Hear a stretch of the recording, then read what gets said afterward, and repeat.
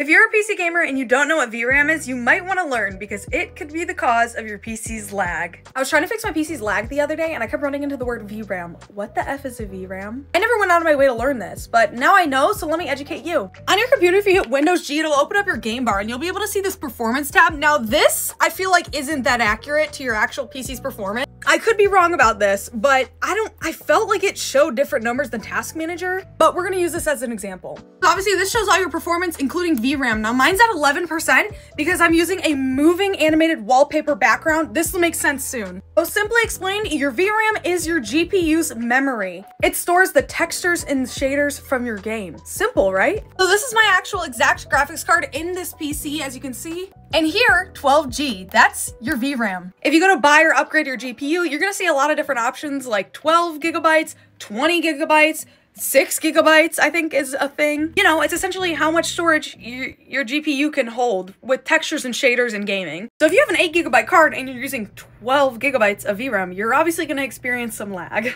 Now, I know people are gonna be like, well, it's actually more complex than this, but this is just a general simplified version of this whole thing.